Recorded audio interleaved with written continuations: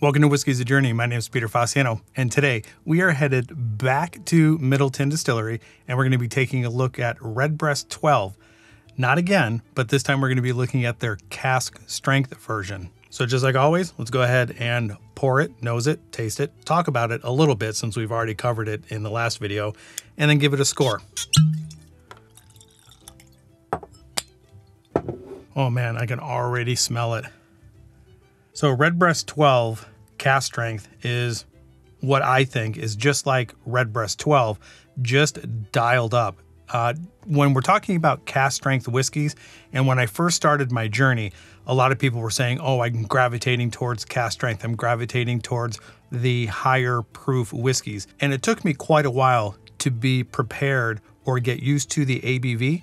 And once I did, it was like going through a brick wall. And all of a sudden, all of these flavors started to come through. And now I really, truly understand why people gravitate towards higher proof whiskeys. They seem to be more flavorful. There's a lot more complexity to it.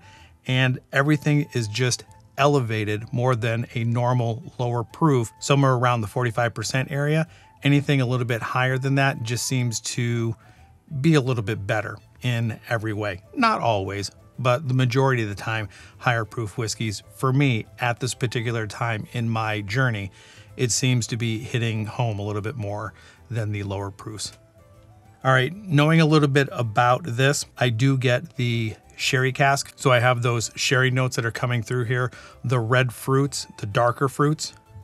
I get a slight sulfur note. The sulfur note is there, but it's not overpowering. Hear my throat? I think I'm like Pavlov's dog. I know the sip is coming and my throat is already starting to prepare for it. It's crazy. This is also matured in ex-bourbon, and a lot of the vanilla and the caramel and the brown sugar is coming through. Actually, no brown sugar. The caramel and the honey side is coming through. Spinning the glass, the viscosity of this is like syrup. It's just running down the side of the glass. All right, let's go ahead and get this thing on the palate. Oh man, Redbreast 12 Cask Strength is probably one of my very favorite Irish whiskeys. Not only that, but it's probably one of my favorite whiskeys in general. And this is Redbreast 12. It's an Irish single pot still whiskey, triple distilled. This is 56.3% ABV, 112.6 proof, 112.6 proof. Yeah, 112.6 proof. And my batch is batch B121. Like I had mentioned, this is coming out of the Middleton Distillery. And Middleton Distillery is producing a whole bunch of stuff for different brands. Again, this is 12 years. It is matured in ex-bourbon. And then I think they're also maturing them in ex-Oloroso sherry casks or sherry butts. And then they blend them together. 750 milliliter bottle. And get this, when I first purchased this bottle, and this is my second bottle of the Cask Strength.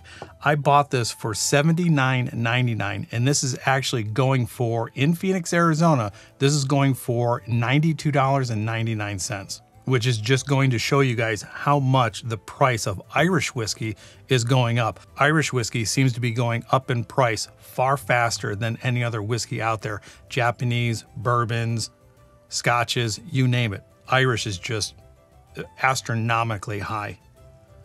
All right, on the second nose, I'm getting more sweetness, more vanilla, and less of that sulfur note. And I've noticed that with sherried whiskeys.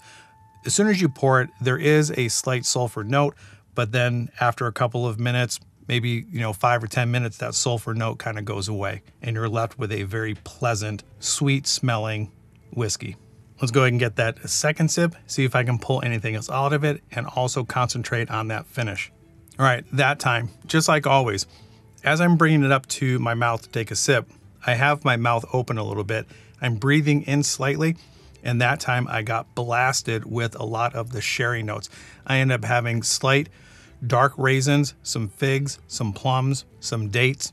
It's pretty sweet, but it's not over the top sweet. And then as it's traveling to the mid palate, I pick up a little bit of spice. Not a pepper spice, but a cooking spice. Like always, I get a little bit of tannin on the side of my tongue, and then the finish seems to be lingering around quite a bit. So I would say that the finish is medium to long. Other than the high ABV, I'm not getting a lot of sharpness of any kind. And I think the star of this show is definitely going to be those Oloroso sherry butts. Let's get that third sip down. Let me touch a little bit about Middleton Distillery, and then we'll get on to the score. Yeah, those dark fruits are front and center here. The figs, the dates, the raisins. The ABV is rather hot at the beginning. It tapers off rather quickly. Mid-palate spicy, finishes really well.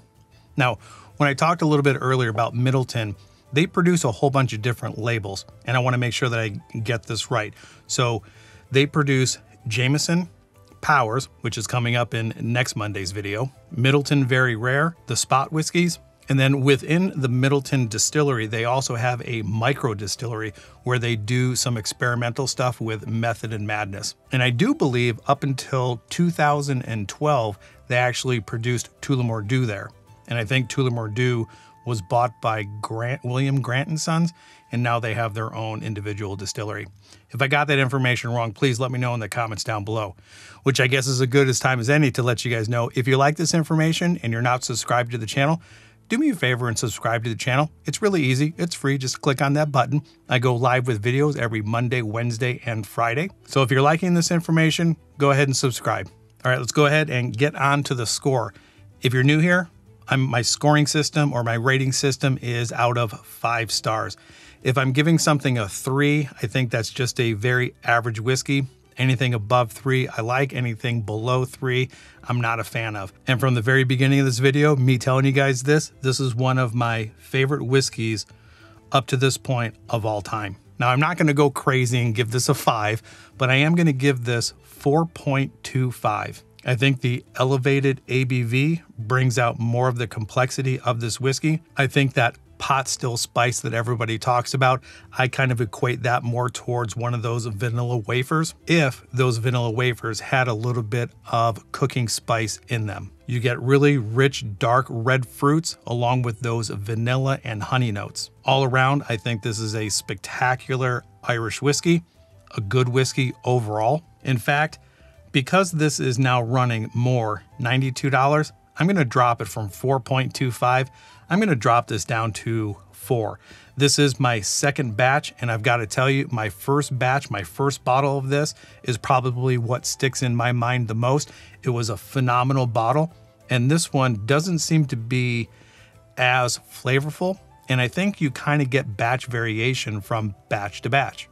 And because this bottle is not as good as my first bottle and the price has gone up dramatically, I'm going to drop from 4.25 down to 4. So there you guys have it. Redbreast 12, Cask Strength. What do you guys think of it? Have you had it? Let me know in the comments down below.